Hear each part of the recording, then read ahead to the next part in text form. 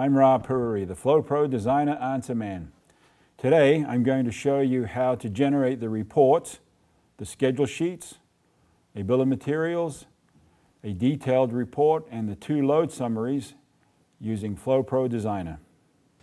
Creating reports in FloPro Designer is very easy. As you're building the system on the screen and doing your heat loss and your hydronic schematic, the software is compiling all the information in the background to create the following reports. And the way you generate the reports is you go up to the top of the toolbar on the left here to File, left click, go down to Report Options, left click again. Now you get the Project Properties box. And over here on this side you click on the reports that you want. So let's left click on Bill of Materials, a detailed report, equipment schedule, and you have 2 load summaries. Then you have 4 options here where you can use both units of measure on the reports, both metric or English. You can disable all report exporting. You can export all reports as read-only files, and you can export each DXF schedule as a separate file. So you have some options here, and then down in this corner it tells you what kind of file this report generates. So this is a Word file,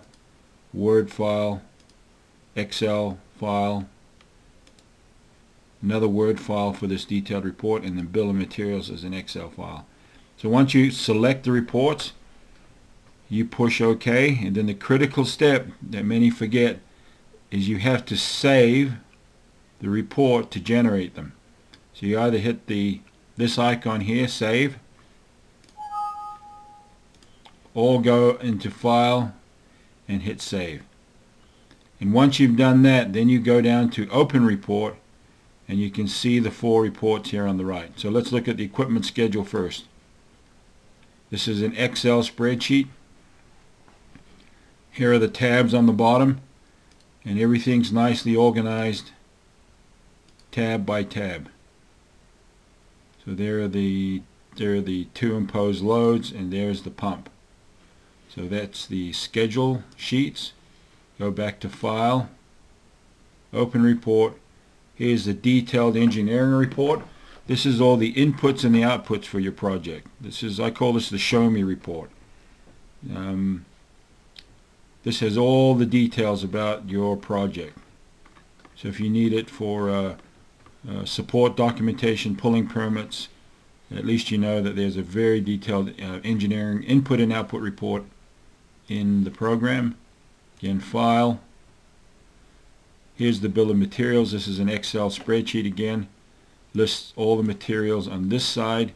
Even tells us how many lengths of 3/4 inch copper pipe. We need 5 lengths right there. How many 90s.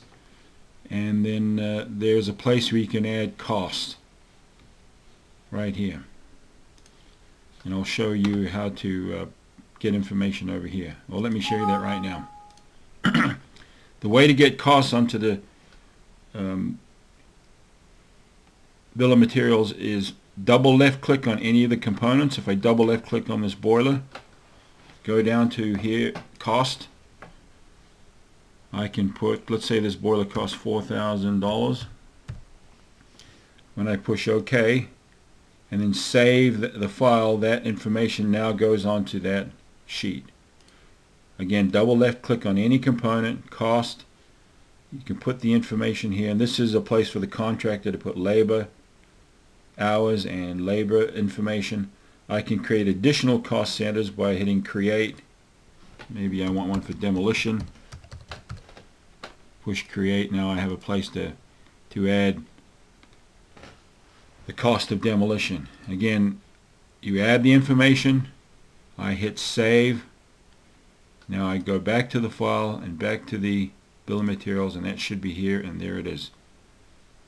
So this has lots of interesting applications on organizing your information all in one place. Send this to your wholesaler, have him fill out this information and send it back to you.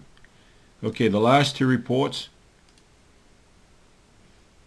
I have a single sheet load summary, just the heating and cooling load, And then there's a detailed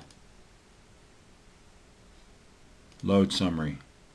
And this is zone by zone, floor by floor, and room by room. So you have two options on the load summary. That's it for now. Remember, you can get FloPro Designer help on the FloPro Designer support page, which is at the Takeo FloPro website. You'll find a series of these short how-to videos plus tips, tricks, and keyboard shortcuts. You can email or call me anytime, even on the weekends. Thanks for watching. See you soon.